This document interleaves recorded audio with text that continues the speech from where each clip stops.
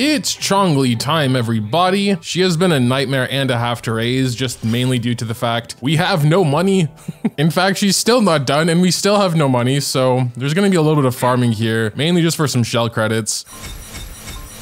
Yes, indeed, that should be enough to finish her weapon. I do also want to raise her skills a bit more to at least get her closer to on par with Jinhsi, because, I mean, Jinhsi is the most recent character besides Changli, of course, and they're both, I would say, classify as damage dealers. Yeah, she can do what she needs to do quickly and swap off, but I think right now, in the current state of the game, there's no one that pairs perfectly with her. I'm not going to be comparing them super heavily because, spoiler alert, I don't think she's quite as good as Jinhsi, but to be honest, that's not saying much because Jinhsi is absolutely cracked. I definitely think she's good though, up there with the best, with a lot of potential for the future. Perhaps when we get a really strong sub fusion DPS or just another main fusion DPS, then she could really support them. But yeah, I believe Changli is going to be one of those characters that's good for now and has the potential to be incredible later. I would like to get her Resonant skill and Forte circuit to at least 8. I believe these are the two most important. I farmed so many of these materials and we are completely out, so we'll need to do a little bit of that as well. But like with the gold farming, I will keep this relatively short. Yeah, I feel like we probably have enough weapon materials, but these rings, I was farming them a lot yesterday, but it wasn't enough.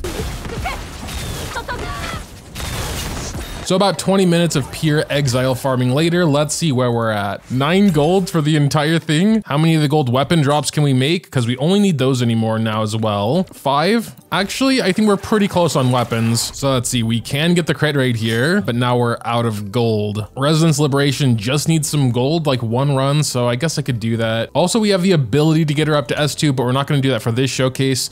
We'll have one final showcase a little bit later. Now that she's about as good as I can make her for now, let's go ahead and talk about how she works. She's actually pretty simple, so I'll keep this short. Her basic gameplay loop involves getting 4 stacks of enflammement, which is the name for her energy above the HP bar, and doing a heavy attack. You get enflammement with 2 different basic attacks: True Sight Conquest and True Sight Charged. These are attacks that happen when you're in True Sight mode, and you can enter True Sight mode in a couple of different ways. Firstly, her skill. Once you do that, you're in True Sight mode, and the next basic attack is either True Sight Conquest or True Sight Charged. Conquest if you're on the ground, and Charged if you're not. Both give you 1 of a max 4 stacks of enflammement. You can also enter True Sight mode with her intro skill, saving a charge of her Resonant skill, which is good. Again, first basic attack after intro skill gives you 1 enflammement. Finally, her full basic attack chain. After part 4, you'll also enter True Sight and the next basic attack will give you a stack.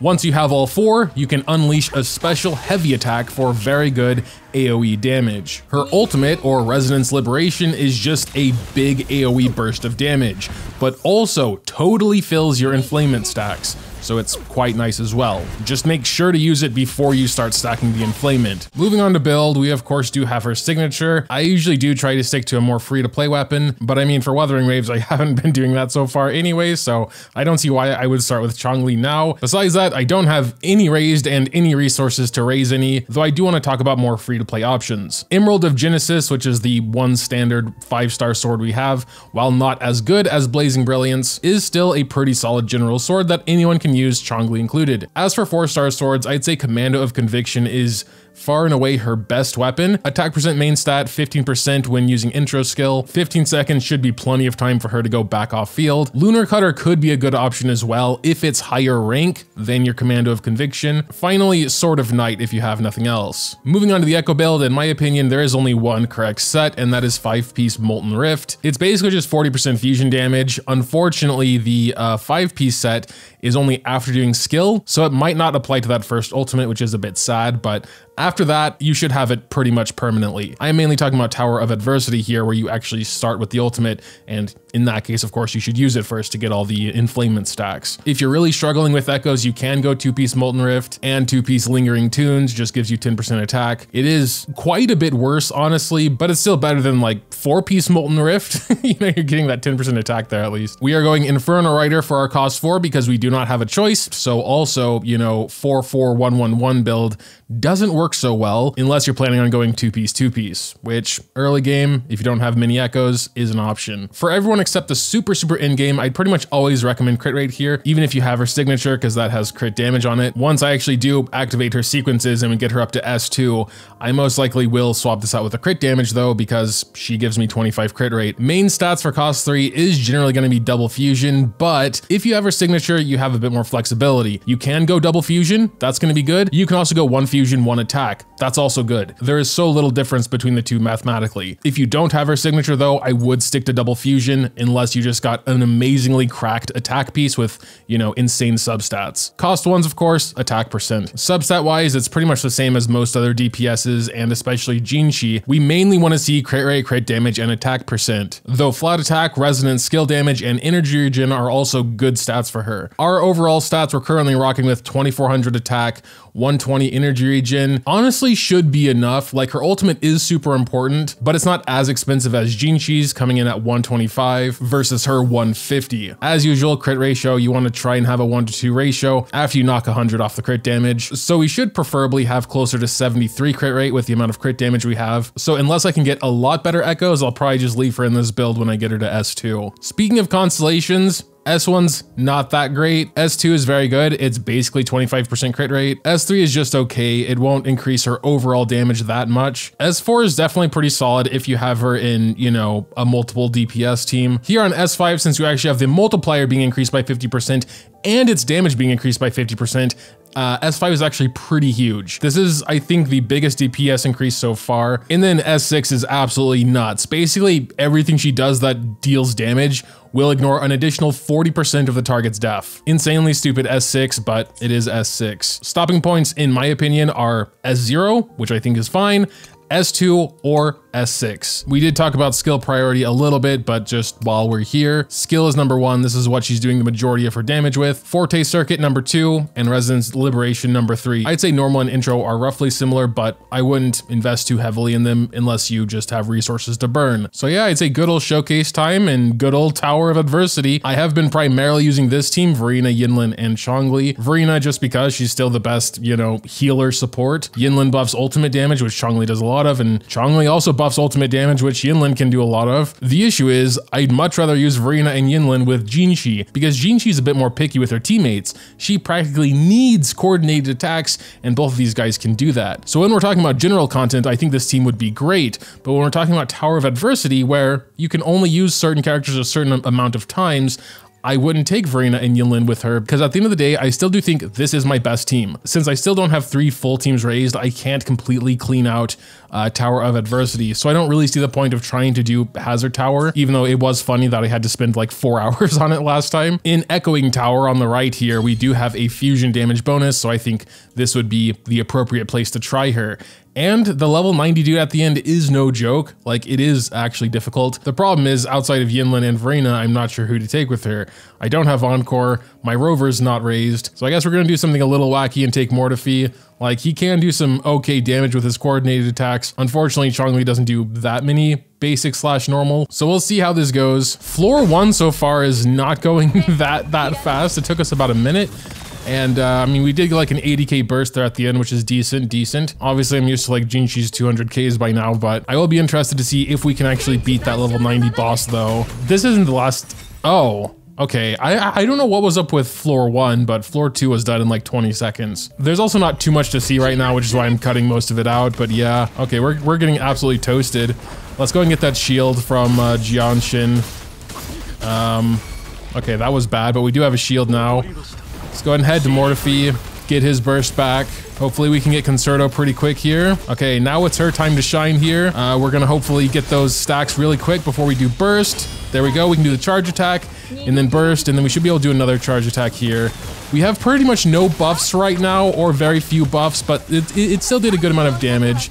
We're gonna do that, wait for the third strike, go back to Mortifi. This boss was already pretty hard. I'm a little bit worried about floor 4 here. Yeah, we got Scar, but we only have his final phase. We're too slow at that. Okay, Christ. This is gonna be fun. Yeah, I'm not sure about this one, to be honest. I mean, just time-wise, we only have 30 seconds left and he's only half dead, so... I remember how impossible the ape looked when we were playing with Jinhsi, but we could eventually do it. Yeah, I'm not sure how we're doing worse this time, but we have like 14 seconds and he's still nearly half alive. Out of curiosity, I do want to try it with Verena and Yinlin just to see if it really makes that big of a difference. I imagine it will, but right now it actually feels impossible, so... we'll see. Granted, I only tried 3 times, but like, I would say on the third one, I wasn't that bad. This guy hits so freaking hard, it's crazy, dude. Also, I guess it's pretty much the same case with like Jinhsi in that if you have an intro skill, you should probably use it on Changli because then she gets like one of those stacks. And we're out of time, definitely closer. And that was like, I made a lot of mistakes that time. So I think the team is definitely better, but I need to get a little bit warmed up here. Okay, 10 seconds over. I don't know, man. This guy is just kind of insane, I think. Jesus Christ. Another thing I'm messing up a lot is doing Changli's skill as soon as I swap into her, which is bad because she's already in true sight mode or whatever. So I'm basically skipping a stack of inflamement. This is basically muscle memory from playing with Jinhsi so much because with her, you do E as soon as you swap in. Yeah, this guy's like never not attacking. So I feel like I just have to spend most of the battle dodging and I can't do anything. I mean, we got closer now. Still about 10 seconds over, but he was like almost dead. Definitely surviving a little bit easier with Verena, of course, being a good healer, but damn, it's still tough. Yeah, this one may have been worse. Like best case scenario, have the inflaments filled, you can do the charge attack, burst, charge attack, but it's like, that doesn't ever work out for me. Oh man, this one was really close. It might still work, but I don't think so. Ah, damn, yeah. What was that? Okay, well, we didn't have enough time anyway. I can't really do anything, you know, when she's doing the flying thing with her intro skill, it's like, you're just kind of vulnerable there. It's like, even if you see the attack coming, what are you supposed to do? How was this one so bad? It didn't feel that bad. Ah. What? What is that attack? Man, that one was actually pretty close. I think with this burst, we would do it. And then the next charge attack, yeah. 5 seconds. I'm getting into the rhythm of it a bit, but it's still pretty mediocre gameplay here. Oh, this one's gonna be close, bruh. This one's gonna be close. Oh my god. Frame perfect death, Yinlin. Well, he wouldn't have had time anyway, but that was definitely, I think, one of the closest ones. Nah, this one's not going to work either. We're just missing a tiny bit of DPS. That's so annoying. We're gonna suffer it out. Why did Yinlin die? Bro, look at this. 20 seconds left. I think with one more, like, of her burst stuff, that would have worked. I don't know, probably not. Oh, this time I didn't even realize we were out of time. Not, oh my god, it's like always the same. I feel like I'm refining and getting a little better with every battle, but I'm not really seeing any progress. Crit, please. Yes. Oh wait, this one's looking good, dude. This one's looking really good. Oh no, she doesn't have anything, bro.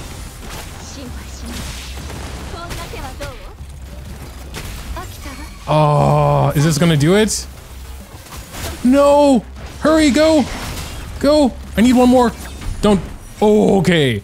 Damn. I don't even know if I want to show that. I still feel like I'm playing like complete ass. I don't know. I'm just not in the zone today, I guess. But yeah, I'll show bits and pieces. I think the main thing I had trouble with is, you know, pressing her basic when swapping in instead of E, just again, because I've been playing with Jinhsi so much. For this fight in particular, dodging is super important because dodging gives you a lot of concerto energy and you can swap out better.